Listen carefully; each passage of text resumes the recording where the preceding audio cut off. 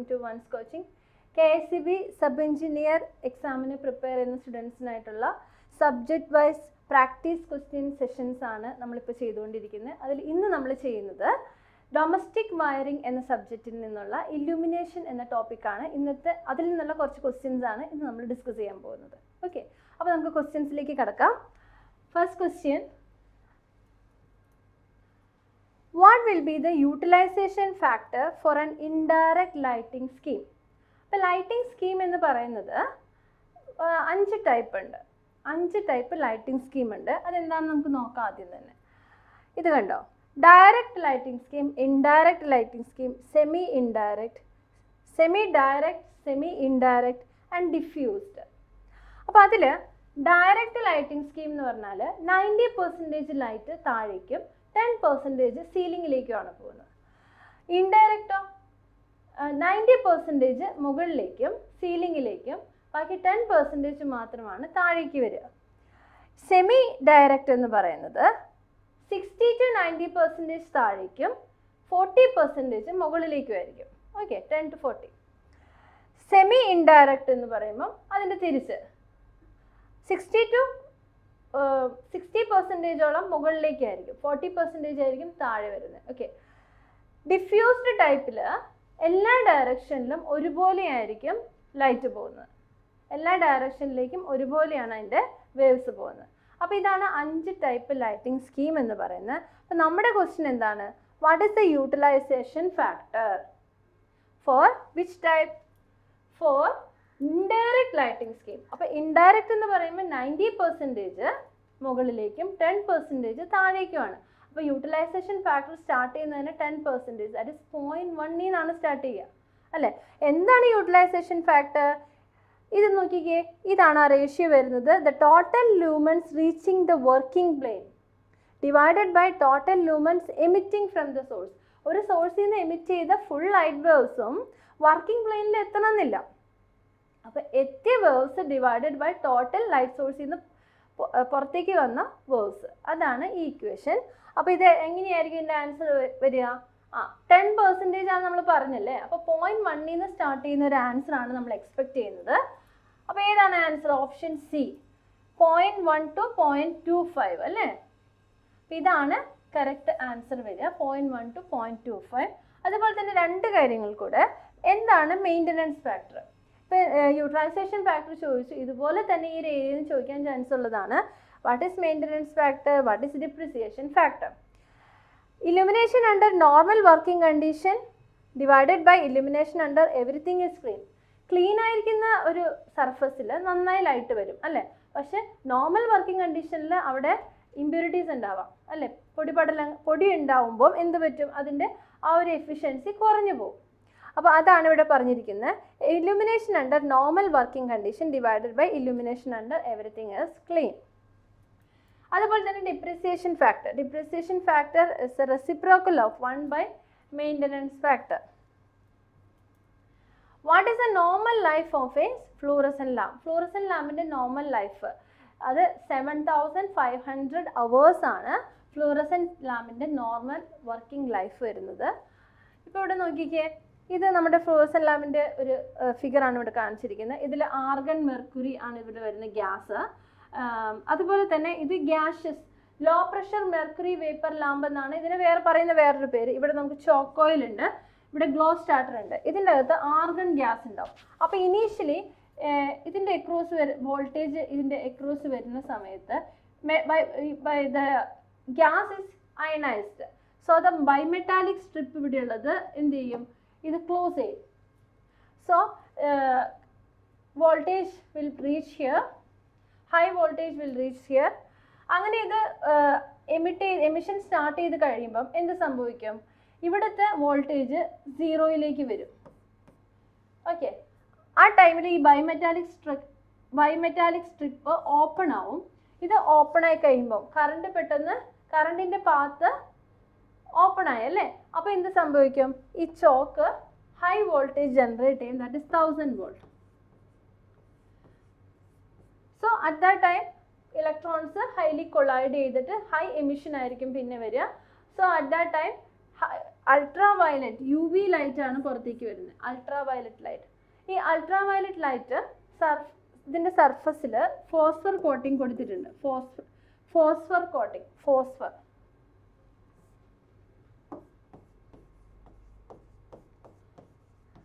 അപ്പോൾ ഈ സർഫസിൽ ചെന്ന് ഇടിച്ചിട്ട് എന്ത് പറ്റും? വിസിബിൾ റേഞ്ചിലുള്ള ലൈറ്റ് നമുക്ക് കിട്ടും. Okay, visible റേഞ്ചിലുള്ള light. അപ്പോൾ അൾട്രാവയലറ്റ് റേഡിയേഷൻ ആണ് ഇതിന് ശരിക്കും പുറത്തേക്ക് വരുന്നത്. അത് നമുക്ക് കാണാൻ പറ്റത്തില്ല. അതുകൊണ്ട് ഈ ഫോസ്ഫർ കോട്ടിംഗ് ആണ് നമുക്ക് വിസിബിൾ റേഞ്ചിലേക്ക് ഇതിനെ കൊണ്ടുവരുന്നത്. അപ്പോൾ ഇത്രയും ഓപ്പറേഷൻസ് ഇവിടെ നടക്കുന്നുണ്ട്. ലൂമിനസ് എഫിഷ്യൻസി ഇതിന് 50 to 60 ആണ്. ചില സമയത്ത് അത് 60 to 65 എന്ന് നമ്മൾ കണ്ടിട്ടുണ്ട്. ദെൻ വർക്കിംഗ് ലൈഫ് നമ്മൾ ഓൾറെഡി പറഞ്ഞല്ലോ, 7500 ആണ്. ചില കേസിൽ അപ് ടു 10,000 എന്ന് വരെ കണ്ടിട്ടുണ്ട്. Which lamp is used in the outdoor illumination of buildings and airport runway? ഇവിടെ യൂസ് ചെയ്യുന്ന ലാമ്പ് ഹാലജൻ ലാമ്പാണ്. ഹാലജൻ ലാമ്പിൻ്റെ പ്രത്യേകത എന്ന് വെച്ച് കഴിഞ്ഞാൽ ഇതൊരു ടൈപ്പ് ഓഫ് ഇൻകാൻഡസൻ ലാമ്പ് തന്നെയാണ്. ഈ ഇൻകാൻഡസൻ ലാമ്പിന് ഹാലജൻസ് ആണ് അതിൻ്റെ അകത്ത് കൊടുക്കുന്ന ഗ്യാസ്. അതുകൊണ്ട് തന്നെ ബ്ലാക്കനിങ് എഫക്റ്റ് ഉണ്ടാവില്ല. ടെങ്സ്റ്റൻ ഫിലമെൻറ്റ് ഇവാപ്പറേറ്റ് ചെയ്ത് വരുന്നത് കൊണ്ട് ആണ് ഒരു ഗ്ലാസ്സിൽ ഒരു ബ്ലാക്കനിങ് എഫക്റ്റ് വരുന്നത്. അപ്പോൾ ആ ഒരു എഫക്റ്റ് ഇവിടെ ഉണ്ടാവില്ല. പിന്നെന്താണ്, സൺലൈറ്റിനോട് സിമിലർ ആയിട്ടുള്ള ഒരു ലൈറ്റ് വേവ്സ് ആണ് ഹാലജൻ ലാമ്പിൽ നിന്ന് നമുക്ക് കിട്ടുക. ഓക്കെ, അപ്പോൾ അതുകൊണ്ട് തന്നെ നമ്മൾ യൂസ് ചെയ്യുന്ന ലാമ്പ് ഏതാണ്? ഹാലജൻ ലാമ്പാണ് ഈ ഒരു ഏരിയയിൽ നമ്മൾ യൂസ് ചെയ്യുന്നത്. And this glass is made up of quartz and its colour of the light is warm yellow light. Two filaments of same length are connected first in series and then in parallel. For the same amount of main current flowing, the ratio of heat produced parallel to series. ആ റേഷ്യോയിലാണ് നമുക്ക് കാണേണ്ടത്. അപ്പോൾ heat produced ആണ് നമ്മുടെ question അല്ലേ. അപ്പോൾ HP/HS ഇതാണ് നമുക്ക് കാണേണ്ട ഇക്വേഷൻ. ഈ റേഷ്യോ ആണ് നമുക്ക് കാണേണ്ടത്. അപ്പോൾ ഹീറ്റ് പ്രൊഡ്യൂസിൻ്റെ ഇക്വേഷൻ എന്താണ് വരിക? I²RT അല്ലേ. അപ്പോൾ ഇതിനെ പാരലലിൻ്റെ കേസിൽ നമുക്ക് റെസിസ്റ്റൻസിൻ്റെ ഇക്വാലന്റ് വാല്യൂ RP എന്ന് എടുക്കാം. Same amount of time same ആയതുകൊണ്ട് രണ്ട് കേസിലും T കറക്റ്റ് സെയിം തന്നെയായിരിക്കും വരിക. കറണ്ടും അതുപോലെ തന്നെ സെയിം എമൗണ്ട് ഓഫ് കറണ്ട് എന്നാണ് പറയുന്നത് അല്ലേ. അപ്പം ഇതാണ് നമ്മുടെ ഇക്വേഷൻ വരിക. Then T and T get cancel and RP പാരലലിൽ എങ്ങനെയാണ് വരിക? R/2. രണ്ട് റെസിസ്റ്റൻസും സെയിം ആണെങ്കിൽ R/2. RS എന്ന് പറയുന്നത് 2R ആണ്. സോ 1/4 എന്നാണ് റേഷ്യോ വരിക. അപ്പോൾ 1:4. ഓപ്ഷൻ D ആണ് കറക്റ്റ് ആൻസർ. ഓപ്ഷൻ D ആണ് കറക്റ്റ് ആൻസർ വരിക. Okay, next carbon arc lamps R commonly used in. ഇതിൻ്റെ കറക്റ്റ് ആൻസർ വരുന്നത് സിനിമ പ്രൊജക്ടർ എന്നാണ്. കാർബൺ ആർക്ക് ലാമ്പിൻ്റെ തന്നെ കാറ്റഗറിയിൽ വരുന്നതാണ്. കാർബൺ ആർക്ക് ലാമ്പ് ഉണ്ട്, ഫ്ലൂറൈഡ് ആർക്ക് ലാംപ്സ് ഉണ്ട്, മാഗ്നറ്റിക് ആർക്ക് ലാംപ്സ് ഉണ്ട്. ഓക്കെ, അപ്പോൾ അതിൽ കാർബൺ ആർക്ക് ലാമ്പ് മെയിൻലി യൂസ് ചെയ്യുന്ന ഹൈ ഇൻറ്റൻസിറ്റി ലൈറ്റ് ആണ്. മെയിൻലി യൂസ് ചെയ്യുന്നത് cinema പ്രൊജക്ടേഴ്സിലാണ്. Next question, the unit of solid ആംഗിളേഴ്സ്. അപ്പോൾ ഇവിടെ തന്നിരിക്കുന്ന ഓപ്ഷൻസിൽ റേഡിയൻ ഉണ്ട്, സ്റ്റെറാഡിയൻ, കാൻഡില ആൻഡ് സോളിഡ് ആംഗിൾ തന്നെയാണ് വേറൊരു ഓപ്ഷൻ തന്നിരിക്കുന്നത്. വാട്ട് ഈസ് സോളിഡ് ആംഗിൾ നമുക്ക് നോക്കാം. It's the area of the sphere. Area of the sphere divided by it's radius square. അപ്പോൾ ഇവിടെയാണ് പോയിന്റ് ഓഫ് സോഴ്സ് വരുന്നത്. ഈ ഒരു ഏരിയയിലേക്കാണ്, ഇതാണ് വർക്കിംഗ് പ്ലെയിൻ എന്ന് പറയുന്നത്. അപ്പോൾ ആ working പ്ലെയിൻ്റെ area divided by radius square. Okay, this R radius സ്ക്വയറിന് R ഇതാണ് കേട്ടോ. ഓക്കെ, അപ്പോൾ ഇത് ഡിവൈഡ് ചെയ്ത് കഴിയുമ്പോൾ എന്ത് വരും? 4π സ്റ്റെറാഡിയൻ ആണ് സോളിഡ് ആംഗിൾ വരിക. അപ്പോൾ ഒരു കോൺസ്റ്റൻറ്റ് വാല്യൂ ആണ്. എവിടെ നമ്മൾ സോളിഡ് ആംഗിൾ യൂസ് ചെയ്യുമ്പോഴും അവിടെയെല്ലാം 4π എന്ന് പറയുന്ന കോൺസ്റ്റൻറ്റ് വാല്യൂ ആണ് യൂസ് ചെയ്യുന്നത്. So which is the correct answer? Option 3 is the correct answer. Next question. The illumination level in houses in the range of. Illumination level in the houses is in the range of option 4, that is 100 to 140 lumens per meter square. Lumens per meter square, that is illumination. Lux ആണ് അതിൻ്റെ unit വരെ. lumens per meter square എന്ന് പറയുന്നത് lux, അതായത് ഇല്ലുമിനേഷൻ്റെ unit ആണ് കേട്ടോ. Illumination നമ്മൾ E എന്നും പറയും. E another term is E, lux. Okay, then luminous efficiency of a fluorescent tube. Fluorescent tube in the luminous efficiency that will vary from 40 to 60 ചില കേസിൽ അത് 65 വരെ ആവാം. ഇവിടെ നമുക്ക് തന്നിരിക്കുന്ന ഓപ്ഷൻസിൽ 40 to 6 നമുക്ക് കാണാൻ പറ്റുന്നില്ല അല്ലേ. അതിന് പകരം തന്നിരിക്കുന്ന ഓപ്ഷൻ 4 ആണ്. 60 to 65 ലൂമൻസ് പെർ വാട്ട് ആണ്. 60 to 65. അപ്പോൾ കറക്റ്റ് ആൻസർ എന്ന് പറയുന്നത് ഇതായിരിക്കും. Okay. Next question. 2 electric bulbs have tungsten filament of same thickness. If one of them gives 60 watt and other gives 100 watt, then which option is correct? Okay. അപ്പം 2 electric bulb ഉണ്ട്. Use ചെയ്തിരിക്കുന്ന filament tungsten filament ആണ്. Same thickness ആണെന്ന് പറഞ്ഞിട്ടുണ്ട്. Same thickness എന്ന് പറയുമ്പോൾ area of cross section same ആയിരിക്കും.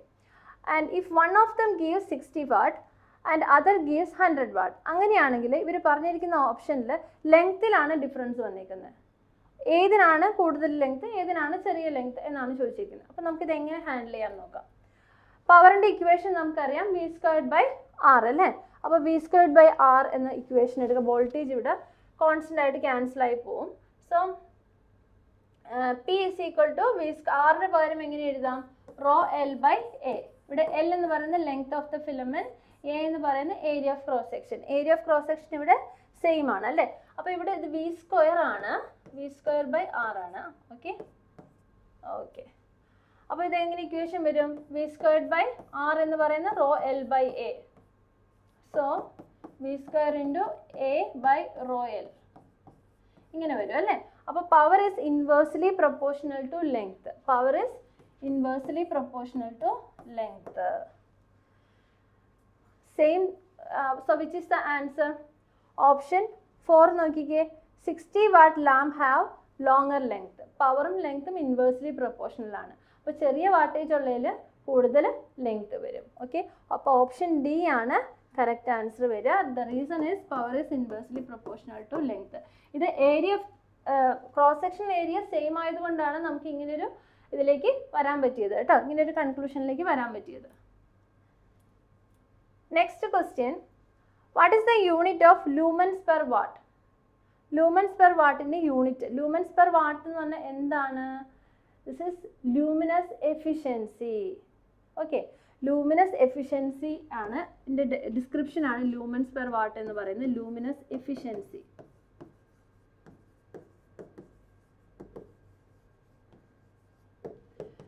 Okay. അപ്പോൾ total lumens emitted from the light source divided by the input power, അതാണ് ലൂമിനസ് എഫിഷ്യൻസി എന്ന് പറയുന്നത്. Next. Nitrogen and argon is filled in GLS lamp. എന്താ ഈ GLS lamp എന്ന് പറയുന്നത്? General lighting service. അതായത് ഇൻകാൻഡസൻ ലാമ്പില്ലേ, ഡയറക്റ്റ്ലി നമുക്ക് കണക്ട് ചെയ്ത് വർക്ക് ചെയ്യിക്കാൻ പറ്റുന്ന ലാമ്പ്. കോംപ്ലക്സ് ആയിട്ടുള്ള സർക്യൂട്ട് ഇതിന് ആവശ്യമില്ല അല്ലേ. അപ്പോൾ അങ്ങനത്തെ ലാമ്പിനെയാണ് ജനറൽ ലൈറ്റിംഗ് സർവീസ് ലാംപ്സ് എന്ന് പറയുക. അപ്പോൾ ഇവിടെ ചോദിച്ചിരിക്കുന്ന ക്വസ്റ്റ്യൻ, എന്തിനാണ് nitrogen argon that is filled inside this GLS lamp? എന്തിനാണ്? നമ്മൾ ബ്ലാക്കനിങ് എഫക്റ്റ് നിങ്ങൾ കേട്ടിട്ടുണ്ടാവും. അതായത് ടങ്സ്റ്റൺ ഫിലമെൻറ്റ് ഇവാപ്പറേറ്റ് ചെയ്ത് ഗ്ലാസ്സിൽ ഫിക്സ് ചെയ്ത് വരുമ്പോൾ നമുക്ക് അവിടെ ഒരു ബ്ലാക്ക് കളർ കാണാം. അപ്പോൾ അതാണ് ബ്ലാക്കനിങ് എഫക്റ്റ് എന്ന് പറയുന്നത്. ഈ ബ്ലാക്കനിങ് എഫക്റ്റിനെ ഓവർകം ചെയ്യാനായിട്ട് നമ്മൾ ഈ ഗ്യാസ് ഫില്ല് ചെയ്യുമ്പോൾ എന്ത് പറ്റും? അതിൽ കെമിക്കൽ റിയാക്ഷൻ കാരണം ഈ ഇവാപ്പറേറ്റ് ചെയ്യുന്ന ടങ്സ്റ്റനെ നമുക്ക് നള്ളിഫൈ ചെയ്യാം, അതിനെ കളയാൻ പറ്റും. ഓക്കെ. അപ്പം ബ്ലാക്കനിങ് എഫക്റ്റ് അവിടെ ഉണ്ടാവില്ല. അതാണ് ഇതിൻ്റെ ഒരു അഡ്വാൻറ്റേജ്. സോ ഇതിലേതാണ് കറക്റ്റ് ഓപ്ഷൻ നമുക്ക് നോക്കാം. Option 1 reduce the glare, option 2 improve the efficiency, option 3 change the colour of the light, and option 4 is retarded evaporation of tungsten filament. Okay. അപ്പോൾ ഏതാണ് കറക്റ്റ് ആൻസർ വരിക? ഓപ്ഷൻ 4 ആണ് correct answer വരിക. Retarded the evaporation of tungsten filament. Next question. In neon signs, argon gas is used for getting which color? Argon gas use ചെയ്യുന്നത് blue colour കിട്ടാനാണ്. Option 2 ആണ് correct answer കേട്ടോ. Blue colour കിട്ടാനാണ് ഇത് use ചെയ്യുന്നത്. മെർക്കുറിക്ക് red വരും. Okay. Next. The filament lamps operate normally at a power factor of dash. Filament lamps normally operate in incandescent lamp normally operate ചെയ്യുന്നത് unity power ഫാക്ടറിലാണ്. Unity power factor. Okay. അപ്പോൾ option 3 ആണ് correct answer വരിക. Don't forgot, incandescent lamps mainly operate ചെയ്യുന്നത് unity power ഫാക്ടറിലാണ്. Next, which of the following are the called cathode lamps? അപ്പോൾ called cathode ലാംപ്സും ഉണ്ട്, hot cathode ലാംപ്സും ഉണ്ട്. ഇത് തമ്മിലുള്ളൊരു difference നമുക്ക് അറിഞ്ഞിരിക്കണം അല്ലേ? അപ്പം നമുക്ക് നോക്കാം. ഗ്യാസ് ഡിസ്ചാർജ് ലാംപ്സിലാണ് ഈ ഒരു ഡിഫറൻസിൽ നമുക്ക് കാറ്റഗറൈസ് ചെയ്യാൻ പറ്റുക. ഗ്യാസ് ഡിസ്ചാർജ് ലാമ്പിൽ ഗ്യാസ് അയണൈസ് ചെയ്തിട്ടാണ് നമുക്ക് അവിടെ ലൈറ്റ്, ഇലക്ട്രോമാഗ്നറ്റിക് റേഡിയേഷൻസ് വരുന്നത്. അപ്പോൾ അവിടുത്തെ ഗ്യാസിനനുസരിച്ച് നമുക്ക് പല കളേഴ്സ് കിട്ടും, സോഡിയം, മെർക്കുറി, നിയോൺ, അതനുസരിച്ച്. അപ്പം ഇത് നമുക്ക് 2 കാറ്റഗറി ആയിട്ട് നമുക്ക് അതിനെ മാറ്റാം, called cathode and hot cathode. ഇതിൽ ഫസ്റ്റ് ടൈപ്പ്, അതായത് കോൾഡ് കാഥോഡിൻ്റെ പ്രത്യേകത എന്താ? No filament is use to heat the electrode four starting. സ്റ്റാർട്ടിങ്ങിൽ ആ ഫിലമെൻറ്റ് അവിടെ ഹീറ്റ് പ്രൊഡ്യൂസ് ചെയ്യാൻ, ഇലക്ട്രോഡിനെ ഹീറ്റ് ചെയ്യാനായിട്ട് വേറൊരു ഫിലമെൻറ്റ്, എക്സ്ട്രാ ഫിലമെൻറ്റ് യൂസ് ചെയ്യുന്നില്ല. അങ്ങനത്തെ കേസിനെയാണ് കോൾഡ് കാഥോഡ് ലാമ്പ് എന്ന് പറയുന്നത്. അപ്പോൾ ആ ഒരു ടൈപ്പിൽ വരുന്നതാണ് neon lamp, sodium vapour lamp, etcetera. ഇത് രണ്ടും വരുന്നത് ഏത് കോൾഡ് കാഥോഡിൻ്റെ കാറ്റഗറിയിലാണ്. ഹോട്ട് കാഥോഡ് ലാമ്പിൽ വരുന്നത്, അതായത് V are using A filament for heating the main electrode at the time of starting. Okay, you are using a filament for heating the main electrode at the time of starting. അതിനെയാണ് നമ്മൾ hot cathode lamps എന്ന് പറയുക. ആ ഒരു കാറ്റഗറിയിൽ വരുന്നതാണ് mercury vapour lamp, fluorescent tube, etcetera. Okay, അപ്പോൾ ഈ ഒരു ലിസ്റ്റ് അറിഞ്ഞിരിക്കണം. ഇത് എങ്ങനെ വേണേലും ക്വസ്റ്റ്യൻസ് ഓപ്ഷന് മാറ്റി തരാം. അപ്പോൾ അതനുസരിച്ച് നമ്മൾ ഓർത്തിരിക്കുക. Hot cathode lamp, called cathode lamp നല്ലൊരു ക്വസ്റ്റ്യൻ ആണ്. ആ ഒരു ഏരിയയിൽ നിന്ന് ഉറപ്പായിട്ട് ഒരു ക്വസ്റ്റ്യൻ ഉണ്ടാവും. അപ്പം ഇതിലേതാ കറക്റ്റ് ആൻസർ വരിക? Called cathode lamp. Called cathode lamp എന്ന് പറയുന്നത് സോഡിയം അല്ലേ, സോഡിയം വേപ്പർ ലാമ്പാണ് കോൾഡ് കാഥോഡിൽ വരിക ഈ ഒരു ഓപ്ഷൻസിൽ. പിന്നെ വരുന്നത് നിയോൺ ലാമ്പാണ്. ബാക്കിയെല്ലാം തന്നെ ഹോട്ട് കാഥോഡ് ലാമ്പിൻ്റെ കാറ്റഗറിയിലാണ് വരിക. According to Lambert's law, the illumination on a surface is proportional to what? Illumination of the surface അല്ലേ? അപ്പോൾ ഇതെന്ന് പറയുന്നത് cos ക്യൂബ് ആണ് കേട്ടോ, സ്ക്വയർ. ഓക്കെ, ഇങ്ങനെയാണ് വരിക. First option is proportional to cos squared theta, second option cos cube theta, third option 1 divided by cos cube theta, fourth option 1 divided by cos square theta. അപ്പോൾ law of illuminations mainly രണ്ടായിട്ടുണ്ട്, inverse square ലോയും അതുപോലെ തന്നെ ലാംബർട്ട്സ് cosine ലോയും. Inverse square ലോയിൽ വരുമ്പം ഇതാണ്, ഇത് illumination at an area. ഇതിൽ ഈ particular ഏരിയയിൽ illumination എന്ന് പറയുന്നത് ഇപ്പോൾ A3 എടുക്കാം. ഇതാണ് പോയിന്റ് ഓഫ് സോഴ്സ്. ഈ ഒരു ഡിസ്റ്റൻസ് എത്ര എടുത്തേക്കുന്നത്? 3D അല്ലേ? അപ്പം it is proportional to, inversely proportional to square of the distance. കണ്ടോ, 1/3D സ്ക്വയർ. ഈ ഏരിയ A3 എന്ന് പറഞ്ഞ ഏരിയയിലേക്ക് വരുന്ന ഇല്യൂമിനേഷൻ 1/3D സ്ക്വയർ ആണ്.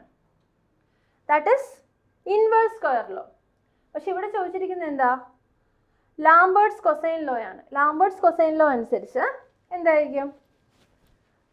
It is proportional to I/h² cos cube theta. കണ്ടോ, ദിസ് ഇസ് ലാംബർട്ട്സ് കൊസൈൻ ലോ.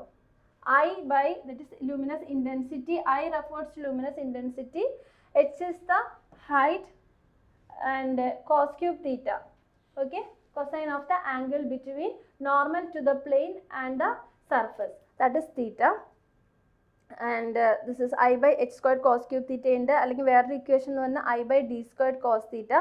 ഇപ്പോൾ നമുക്ക് ഇവിടെ തന്നിരിക്കുന്ന ഓപ്ഷൻസിൽ നമുക്ക് എടുക്കാൻ പറ്റുന്ന ഏതാണ്? Yes, the correct answer is option 2, cos cube theta. Okay. Next question. In a mercury vapor lamp, light red objects appears black due to what reason? High option 1 നമുക്ക് എല്ലാ ഓപ്ഷൻസ് നമുക്കൊന്ന് വായിച്ച് നോക്കാം തന്നെ. Option 1, high wavelength of red objects. Color mixing. Option 3, absence of red light from lamp radiations. And fourth option is absorption of red light by the lamp radiation. അപ്പോൾ ഏതായിരിക്കും correct answer?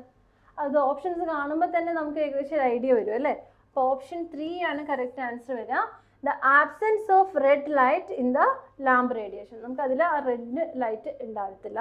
So that is why the objects are appearing black. Red light objects are appearing black color. Next question, which of the following electric discharge lamps give the highest lumens per watt? അപ്പോൾ luminous efficiency ഏതിനാണ് ഏറ്റവും highest? അതാണ് നമ്മുടെ question. അപ്പോൾ options തന്നേക്കുന്നത് sodium vapour lamp ഉണ്ട്, neon lamp ഉണ്ട്, mercury vapour lamp, law പ്രഷറിന് high pressure. ഇത് രണ്ടുമാണ്, ഇത്രയും ആണ് ഓപ്ഷൻസ് വന്നേക്കുന്നത്. നമുക്ക് ആ ചാർട്ട് ഒന്ന് കമ്പയർ ചെയ്യാം. ഇതിൽ എല്ലാ ലാമ്പിൻ്റെയും എഫിഷ്യൻസി കൊടുത്തിട്ടുണ്ട്. കാർബൺ, അതായത് ഇത് വരുന്നത് ഇൻകാൻഡസെന്റ് ലാമ്പിൻ്റെ കേസിലാണ്. പല ഫിലമെൻറ്റ്സ് യൂസ് ചെയ്യുന്നുണ്ട്. ഏതൊക്കെയാണ്? Carbon filament, osmium filament, tantalum, tungsten ആണ് നമ്മൾ നോർമലി യൂസ് ചെയ്യുന്നത് അല്ലേ. അപ്പോൾ 18 ലൂമൻസ് പെർ വാട്ടാണ് അതിൻ്റെ എഫിഷ്യൻസി വന്നിരിക്കുന്നത്. അതുപോലെ തന്നെ ആർക്ക് ലാമ്പ് കമ്പയർ ചെയ്യുമ്പോൾ കാർബൺ ആർക്ക് ലാമ്പിനാണ് ഏറ്റവും കൂടുതൽ വരുന്നത്. ഇത് ഗ്യാസ് ഡിസ്ചാർജ് ലാംപ്സ്. ഇത് കമ്പയർ ചെയ്യുമ്പോൾ സോഡിയം വേപ്പർ ലാമ്പ് നോക്കിക്കേ, സോഡിയം വേപ്പർ ലാമ്പിനാണ് ഏറ്റവും ഹയസ്റ്റ് വന്നിരിക്കുന്നത്. 101 to 175 ലൂമൻസ് പെർ വാട്ട്. അപ്പം സോഡിയം വേപ്പർ ലാമ്പ് ഇതെല്ലാം കമ്പയർ ചെയ്യുമ്പം ഫ്ലോറസെൻറ്റ് ലാമ്പിന് എത്രയാണ്? 50 to 60. ഇൻകാൻഡസെൻറ്റ് ലാമ്പിന് 80 to 40. അപ്പോൾ ഇത് രണ്ടും കമ്പയർ ചെയ്യുമ്പോൾ ഫ്ലോറസെൻറ്റ് ലാമ്പിനാണ് കൂടുതൽ വരിക. അപ്പോൾ നമുക്ക് ഇതിന് ആൻസർ കിട്ടിക്കഴിഞ്ഞു. സോഡിയം വേപ്പർ ലാമ്പിനാണ് ഏറ്റവും കൂടുതൽ ലൂമിനസ് എഫിഷ്യൻസി വരുന്നത്. ഓക്കെ. അപ്പോൾ ഇന്നത്തെ ക്ലാസ്സിൽ ഇല്ലുമിനേഷൻ്റെ ക്ലാസ്സിൽ different types of lighting schemes നമ്മൾ കണ്ടു. അതുപോലെ തന്നെ പല ടേംസ്, എന്താണ് ലൂമിനസ് എഫിഷ്യൻസി, എന്താണ് maintenance factor, depreciation factor, utilisation factor, അതുപോലെ തന്നെ വേറെ കുറേ ഉണ്ട്, വേസ്റ്റ് ലൈറ്റ് ഫാക്ടർ. ഇതെല്ലാം ഇതിനെപ്പറ്റിയൊക്കെ നല്ലൊരു അവയർനെസ് ഉണ്ടാവണം. പിന്നെ പല ടേംസിൻ്റെ ഡെഫിനിഷനും അതിൻ്റെ യൂണിറ്റും നമ്മൾ അറിഞ്ഞിരിക്കണം. അതുപോലെ തന്നെ ലൂമിനസ് എഫിഷ്യൻസി കമ്പയർ ചെയ്യുന്ന ചാർട്ടും നിങ്ങൾ ബൈ ഹാർട്ട് ചെയ്തിരിക്കണം. ഓക്കെ. അപ്പോൾ ഇന്നത്തെ സെഷൻസ് വൈൻഡ് അപ്പ് ചെയ്യാണ്. So keep on watching. Thank you.